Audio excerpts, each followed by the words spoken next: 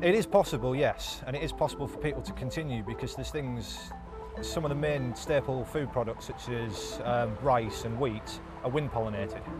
But the vast majority of things that we are eating now, the kind of fruits and vegetables, lots of the herbs and spices, require some level of insect pollination, whether that's they require them to set seeds, such as in onions and potatoes, or whether it's they require the insect pollinating to actually set fruit and the fruiting bodies such as tomatoes. So without things like bumblebees, there's no tomatoes.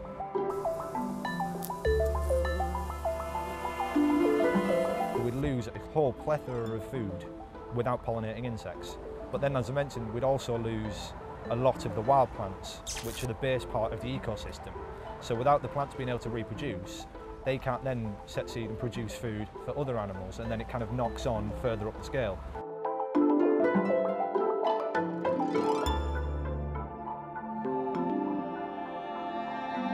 This can have quite serious detrimental impacts on whole ecosystems without this one service of pollination.